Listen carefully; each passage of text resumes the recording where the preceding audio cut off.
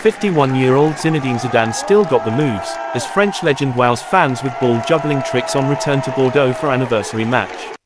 Zidane retired from football 20 years ago but showed he still has the skills in friendly game on Bordeaux's 100th anniversary.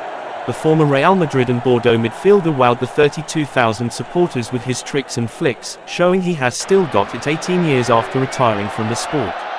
Zidane played 179 times for Bordeaux, scoring 39 goals in the process. What a legend.